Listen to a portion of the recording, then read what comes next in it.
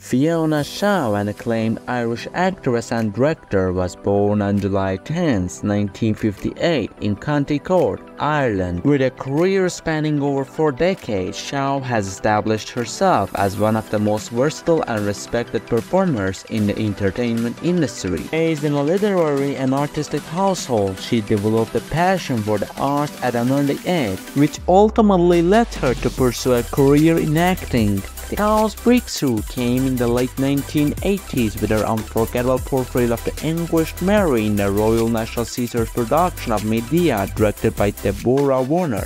Her performance garnered widespread critical acclaim and earned her the Laurence Olivier Award for Best Actress. This role marked the beginning of a fruitful collaboration between Shaw and Warner, who would go on to work together on numerous projects, including The Wasteland and The Power Book. Throughout her career, Shaw has showcased a remarkable range and depth as an actress, effortlessly transitioning between stage, film, and television roles.